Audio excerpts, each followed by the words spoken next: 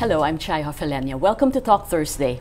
Some politicians are making their intentions to run known this early, 2 years away from the 2016 elections. With us today is election strategist Senator Serge Osmeña, called the Kingmaker for his skill in interpreting numbers and the pulse of the voters. He will be talking about trends and scenarios in the political landscape for the 2016 presidential elections. Good afternoon, Senator Osmeña. We're happy that you could come and join us for this afternoon's discussion. To be here, first time. Yes. I'd like to ask you first about the impact of the PDAF investigations. Just recently, Senator Ginggona came out with the results of the Senate Blue Ribbon Committee. How has this impacted on the Senate as an institution? It's been a terrible blow to the reputation of the Senate. We're supposed to be an institution that is, like Caesar's wife, above suspicion. Of course, it's never been that way throughout history, but still, the level of respect has fallen by several degrees, several dozens of degrees, and it can be held. It can even be felt among the senators, where they feel that they're under suspicion now, even if they did not do anything.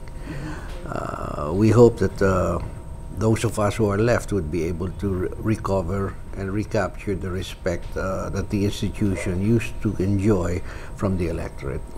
How has it affected ties among senators? Like, I think people would say the Senate now has become a bedrock of discord. You have Senator Miriam at odds with Senator Enrile, and then Senator Ginggona with Senator Estrada. Ties are not the same. It's no longer as collegial, perhaps. That's true, but it hasn't really affected our production of laws. Because the majority, about 15 to 18 of us, we do attend sessions, and we do conduct the hearings, and we do engage in debates, and we do pass the bills. As a matter of fact, recently we just passed the Freedom of Information Act. So yes, while there's a little bit more tension now between some members, the rest seem to be able to keep up their production of legislative work. Senator Estrada has claimed that what's been going on, the investigation, is really all linked to 2016, and that everything is politically motivated. He's been singled out. Senator Bong Revilla has also been singled out because they have been reported as being interested to run in 2016. Do you agree that there seems to be a bias insofar as investigations and targeting people are concerned? With all due respect to the opinion of Senator Jinggoy, I do not believe that that is the reason for the current filing of charges against the three senators. Now, of course, much would also have to depend on what follows next, no? Kasi meron naman ibang mga legislatures na minention rin sa COA report.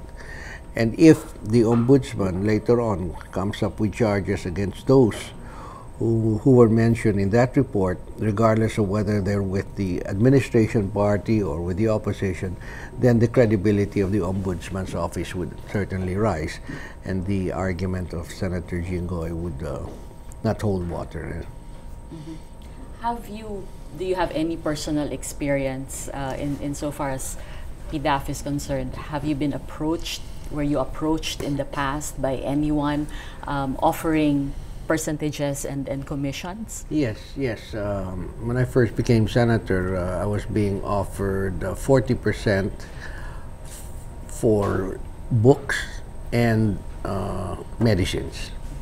That's why I've never ordered a single book and a single medicine in my 18 years as senator. And then right before the 2004 elections, 3 people came and offered 5 million pesos worth of fertilizer, which also was supposed to throw me a 40% kickback. And of course, I turned them down. It was only after the 2004 elections when the Senate went into investigating the Jok Volante fertilizer scam that I found out that, well, this was part of that big scheme where they had about 700 million being offered to congressmen and senators at 5 million per. And that was how the kickback 40% operated. 40% of 5 million was supposed to 40% go to the senators. individual senator or congressman, 20% to the salesman, to the one who brought the signed letter of request, 20% to the people in the Department of Agriculture, which is Jok Volante and group, and only 20% for the fertilizer. So this has been going on for quite some time. The modus operandi, that was the first time I heard that for fertilizer. Yeah. Before that, it was, even after that, it was medicines and books. I guess people would be curious if you had personal experience with this in 2004 and your colleagues had a similar experience. Why wasn't this exposed earlier? Because you have no proof. Somebody walks into your office, talks to you alone, offers you this, you have no proof. He hasn't put anything in writing, etc. And secondly, normally the ones they would ask to approach you would be your friends. So you don't want your own friends to get into trouble. Right. First, I have no proof. There's no way I can prove that Chai walked to my office and offered me 2 million pesos. Chai will simply deny it. And second, I don't want Chai to get into trouble. So what I do is just nicely turn them down and say, please don't take up the topic with me again. Okay, now with PDAF being taken away from lawmakers, do you think this will have any impact at all on the choice or election of our lawmakers, either in the House or in the Senate? Well, to those who used to cheat on their PDAF, because not all lawmakers cheat on their PDAF, to those who used to cheat on their PDAF, they might have less motivation to be running for re-election or getting their relatives to run for Congress, although I understand that certain study groups have pointed out that the PDAF is now is being dispensed through five departments and has been included in the future budgets. Although now there will be no more discretion on the lawmaker after the budget is approved. So now what they do is include it before the budget is approved, so that when it passes through Congress, the project is already in the national budget or the what is known as the General Appropriations Act. Mm-hmm. Now, I'm still checking into that and trying to verify it. But yes, there will be less motivation for some legislators to run for election. As far as the Senate is concerned, there's less. PDAF does not play an important part in our lives because we are elected nationally. So you don't need that much of a budget. You know, sometimes it's more expensive to run locally than it is nationally. Mm-hmm. A very good, well-run campaign for senator can cost anywhere from as little as 25 to 50 million. And a very expensive congressional campaign can reach 100 million. So it all depends what kind of an opponent you have in your district, particularly in the big, important districts which have cities that have big budgets. Siyempre, pag-aawayan yung budget na yun, no? And I won't mention the cities, but I think we all know where it would be expensive to run. So they'll have less money, and so there would be less of a motivation to run if they can't raise the kind of money they need to put up a credible fight. You've been quoted as, well, criticizing the Aquino administration recently. You said that President Aquino is an awful manager. Full of awe. AWE. Why do you say that when you were quite instrumental in his winning in Yeah, well, in the you last know, elections. life is a dynamic thing, and I've been tracking the performance of his administration. They set their own targets, or they adhere to certain international targets or treaties that we have signed. For example, our Millennium Development Goals, that was signed about 15 years ago. We were supposed to bring down our poverty level to 16.5% by 2015. We're not going to make that. We're nowhere near that. We're at about 23% today. So we're off. We're at 23. We used to be at 33. We were supposed to halve it. So halving it would mean 16.5% poverty level by 2015. I think we'll only get to no lower than 21% by 2015. Today we're at about 23%. So we haven't reached the target. Now, why don't we reach targets? It all depends. Sometimes it's impossible. You've got disasters. You've got Yolanda. So that's understandable, no? Right. But when somebody's lazy and doesn't make the management moves that are required to make sure that the targets are reached, then I find fault already with that. So I did support the president in 2010. I certainly did. Do I regret it? No. To me, looking back, he's still the best among the four candidates that made themselves available at that time. But I was hoping that he'd be able to really perform and make the hard management decisions, and he's not been making them. But his economic managers would say that the Philippine economy has in fact been performing quite well compared to its other neighbors in the region. What they're saying is the rich are getting richer and the poor are getting poorer. And we don't want that to happen. So it's not trickling down enough. That's right. We want to make sure that jobs are created. And hopefully as many jobs as we graduate students every year, or as join the labor force every year, no? So I'm not even talking about college graduates. I'm talking about high school graduates. I'm not even talking about high school graduates alone. I'm talking about high school dropouts who join the labor force. And we're not making much headway then. Are you able to give this feedback to him? Are you in touch? No. See, that's another thing wrong with his management style. He does not have a feedback mechanism. And it's not Serge Osmeña. It should be the others. Like, I'm very disappointed that the UP economists have come up with some really good studies of the agricultural sector, and there's been no reaction. It's not even been disseminated. It should have been made a subject of the national debate since 2010. Pero ni-reject ni Secretary Alcala. Di wala na, pinatay na. But those are very valid ideas. Those are very valid concepts. Those are very creative approaches. Those are paradigm shifts, which I happen to agree with. No, but still, anything like that, you've got to throw it out and bring it to the level of public debate, so that people will be able to examine it from many angles. And it's not being done. So when you do that, you're stifling creativity in your own organization. So I talk about the Philippines as one company, Philippines Inc. You've got an organization. You've got to make sure that the organization stays alive and stays at the cutting edge. We're up against some pretty sophisticated competitors in this world, you know. And even if you look at your own neighbors like Hong Kong and Singapore, or even less sophisticated ones, like Thailand, Malaysia, and Indonesia, they're pretty sharp people over there. Their managers are pretty good. We've got to be able to match wits with them.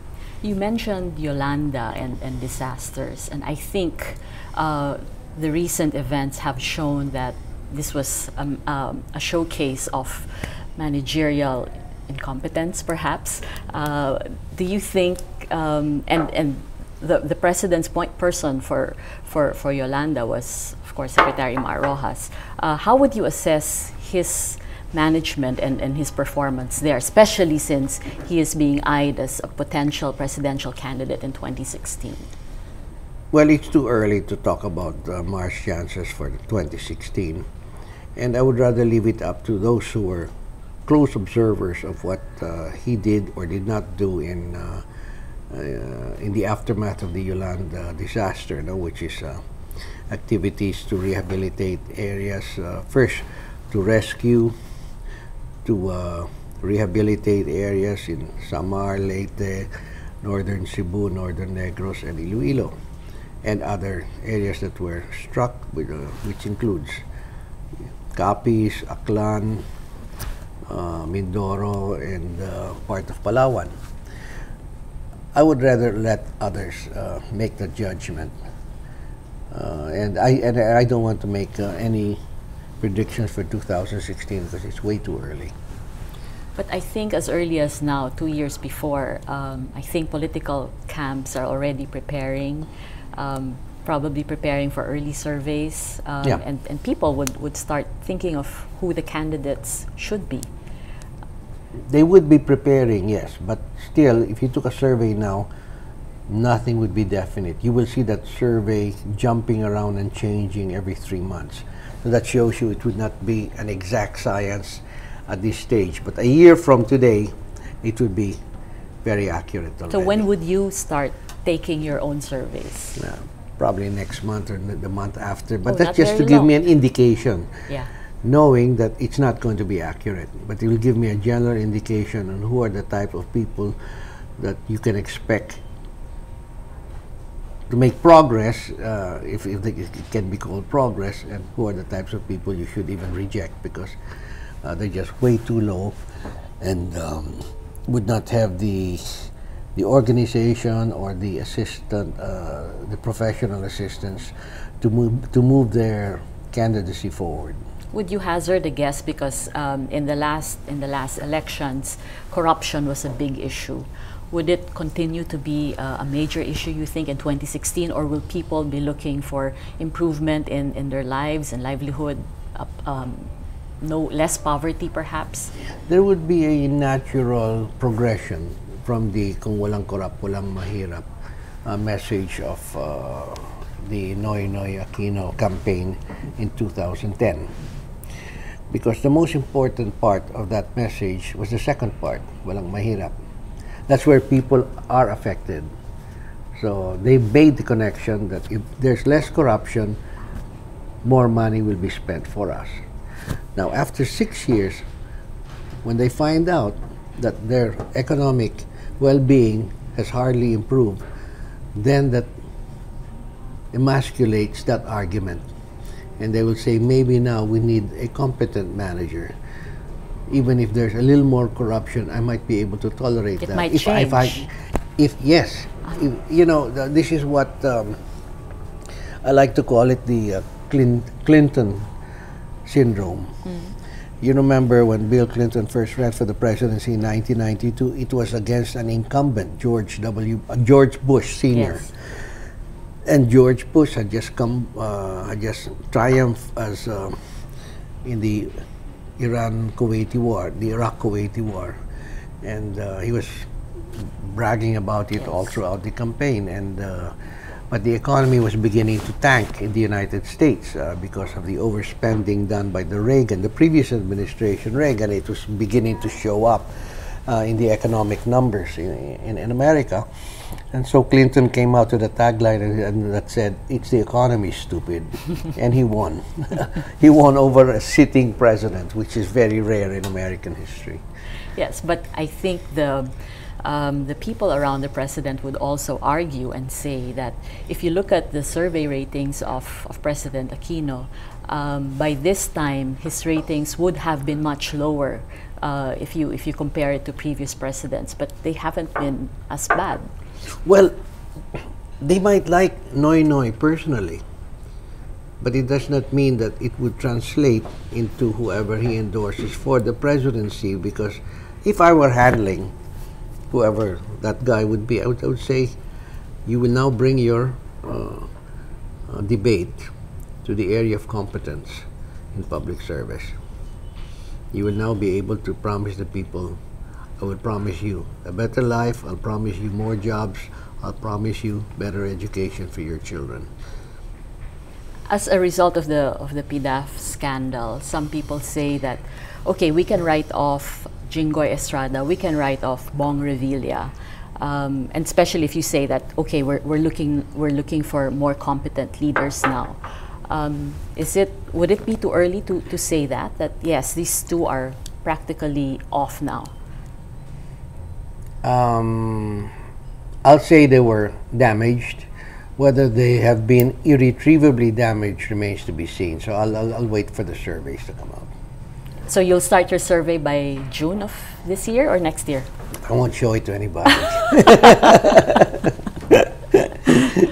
But I'm curious though, who do you think would be new faces, or who are the potential candidates besides the usual names that we've been seeing? You've got a marvelous candidate there in Grace Poe.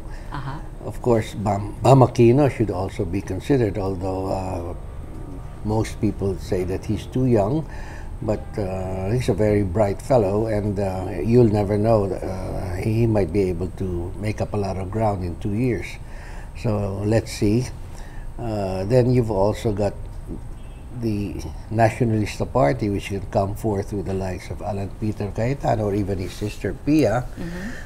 Of course, there's Chis Escudero, who was being considered for the presidency as early as 2009. Does he still have a chance? Well, why not? He has heart now. Yes, lots of heart. Yeah. Again, it's too early to tell. You'll be surprised who won't be rating at all, and you'll be surprised who will be rating. And people have mentioned the Ping Lacson. So let's see. Again, I always go by the surveys. My ideas, my opinions are nothing. I always stick by the surveys because that's scientifically done, and they've always proven to be pretty accurate in the past. Jojo Binay has also expressed his interest in running for president. What do you think would be his vulnerable points? Well, the most vulnerable points of any politician in this country is to be accused of corruption. Any politician, even in other countries, even in Russia, even in China now, they're undertaking such a huge purge. The biggest purge ever in the history of China. They've arrested a former member of the Standing Committee of the Politburo, and that's an executive committee of 9, so he's one of the 9 most powerful men in China. And they've arrested him along with thousands of others because he had such a widespread organization. He was head of the intelligence bureau of the Chinese government, that he had a budget that was larger than defense of the Defense Department of China. He had a budget in excess of $100 billion a year. So corruption will always be one of the biggest no-nos in politics, and I think that's great. I think that's great because it seems the whole world's coming together on that. Yeah. So you think that whoever would be a preferred candidate in 2016 would more or less should carry on the narrative of the Aquino administration, that it should be clean. He should be able to say, "I'm clean, but I can manage better." The management is. And so is the debate now will start concentrating or focusing on the management side, on the ability to deliver what the people want delivered to them. Mar Rojas, of course, has been named as a possible LP candidate. Do you think that would be a liability? Liability to whom? Insofar as management is concerned? I don't know. It's up to the people, again, to judge that. You ask me how I judge he performed in the aftermath of Yolanda, the aftermath of Zamboanga, the aftermath of the earthquake in Bohol. Because I wasn't there, it would not be fair for me to comment. So it would be up to those who were there to make their comments, to make their observations, and to see whether the entire country deems their their observations as valid or invalid. You mentioned Grace Poe. You helped in her senatorial candidacy the last time. If you were to handle her campaign, how would you handle it? I tell you something. I always survey these things first. And if they say that they like Grace Poe because she has red hair, what do you think I'm going to tell her to say? So it all depends on how the people react to her. Everybody has his good points, has his bad points. Noy Noy's happened to be honesty because of Yes. the reputation of his mother. Yeah. It was bequeathed to him, and the people believed that he would not besmirch the legacy that his mother left him. And that was what carried him to the presidency. So it was the honesty issue. And this time it'll be the management issue. And I think that the candidate that would be able to most convince the people that they're sincere and have the ability to organize a government and a group of men who would serve as secretaries to deliver the goods in a timely fashion to the people of the Philippines. I think that's the one who's going to win the elections. A few days back, all of a sudden there was a story about Duterte, a movement asking Duterte to run for president. How realistic is that? Somebody who's known locally and then projected in the national scene. Well, those endorsements come from people who know of Digong, of Mayor Duterte. Yes. Unfortunately, the liability or the disadvantage that Mayor Rudy Duterte has is he does not come from the center of media. He lives in Davao. So he is not projected to the people in the north, the Ilocos region, or to people in Bicol, or to the people in the Visayan region. They know him in Mindanao, and they know him in Metro Manila. That's not good enough. So he has to be based in Manila in order to project himself and what he can do. So, because the problem in Davao have been mostly law and order problems. Right. And this has been going on for 30, 40 years. I remember they had Nicaragua, Nicaragdao there. And he's been able to resolve it. So he's seen as a problem solver. He's seen as a good manager in that sense. And that's what people are looking for. A good manager, a problem solver to help them solve their problems. That is why he seems to be an attractive candidate for the presidency. And I wish I would like him to come to Manila and use this as his base so that then he'd be projected nationwide. But he said, I don't want to be president. Yeah, I know. Yeah, it will take some convincing to get Mayor Duterte to come to Manila. But he would also need an appointment from the president Well, it to would be be based good here if- in Manila. Well, it would be recommended if he could have a high-profile position that would give him access to media. What would be a good high-profile position? I will not mention anything because those occupying those positions may get sore at me. Let me guess. Would it be the ILG?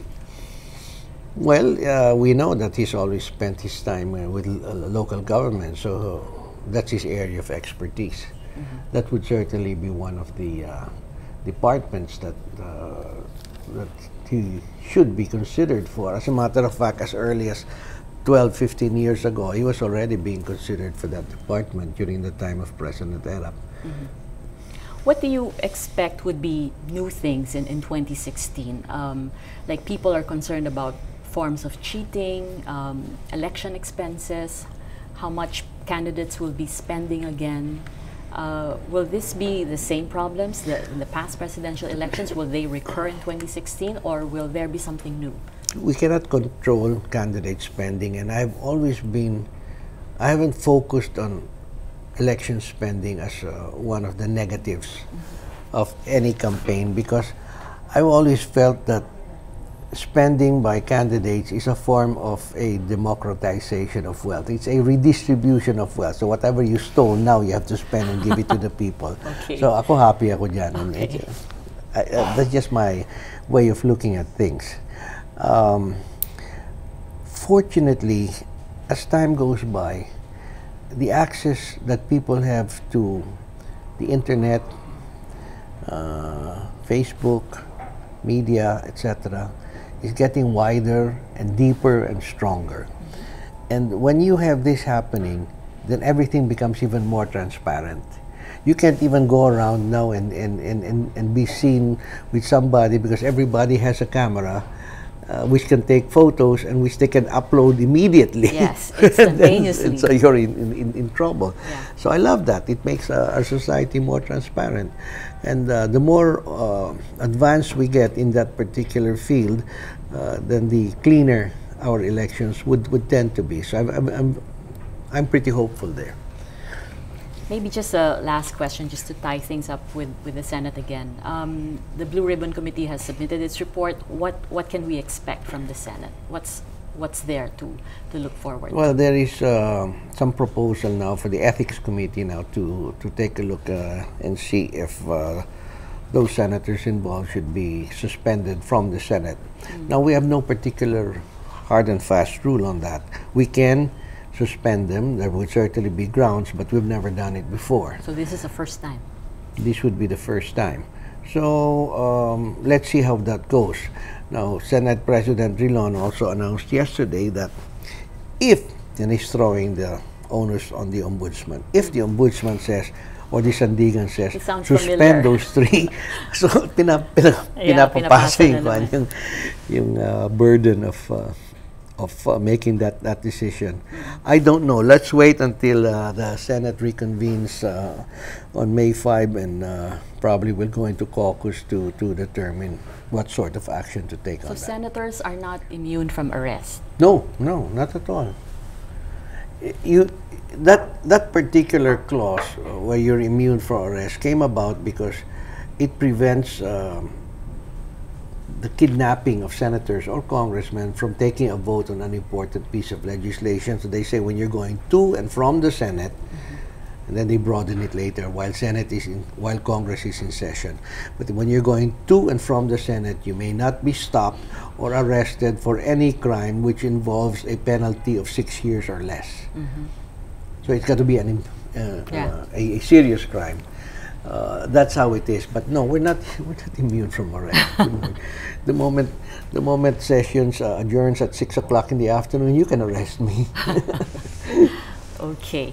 This has been a very interesting discussion, Senator Osmeña. We wish we had a little more time. But we've been talking to Senator Osmeña about the trends and electoral scenarios of 2016. And I'm sure there's a lot more to look forward to. Thank you very much for joining us. I'm Chai Hofilenya. Thank you, Chai.